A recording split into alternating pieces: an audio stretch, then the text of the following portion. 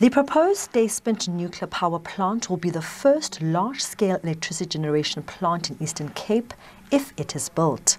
Government remains committed to add 2,500 megawatts of new nuclear energy as part of its integrated resource plan, and Thyspunt is one of the preferred sites to build a plant. We need to make sure that post-2030 we would have commissioned at least 2 units of the nuclear power plants post-2030 that will provide clean baseload electricity and bolster massive infrastructure and contribute immensely into the economy of the area and South Africa in terms of making sure that we can guarantee the security of energy supply. And there's also a lot of opportunities for professionals. The youth needs to get themselves ready to study the STEM subjects. Thyspunt as a site for a nuclear plant is widely opposed due to the possible impact on the environment.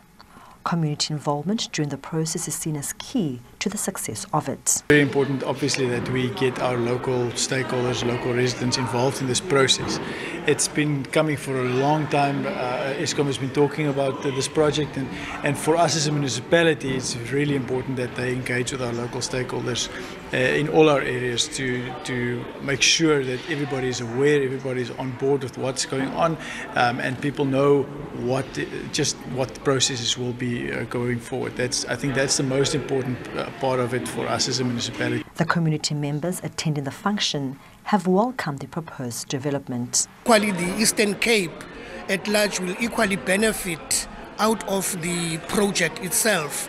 Hence, we are saying we are 100% behind the efforts of bringing that mega project to Kouga. I really hope that the plant gets established because in this area we really need a lot of jobs and improve the economy. We definitely support it. The Department of Mineral Resource and Energy says the construction of a new nuclear plant will also provide a substantial boost to local suppliers and manufacturers. Lerato Fekisi, SABC News, Jeffreys Bay.